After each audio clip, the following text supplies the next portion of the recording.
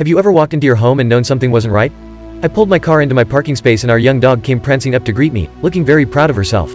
I had left her in her crate with the door latched, because she had eaten the cushion on the couch a few months earlier. She was not trusted alone in the house, so why was she outdoors? I looked at the front door, which was wide open. Oh shit. I called the police and told them I thought my house had been burgled and I was afraid to go in. A squad car arrived very quickly and 2 policemen inspected my house and said it looked like a break-in, but most of the valuables were stacked by the door. My collie German Shepherd puppy had broken out of her crate and had chased the burglar out of the house. With a prompt report, the police put out a bulletin and caught him later that day. We never put her back in the crate again. She was well behaved and hadn't even run away when outside the house on her own. Turns out the burglar had bite marks on his leg and arms. He barely managed to escape.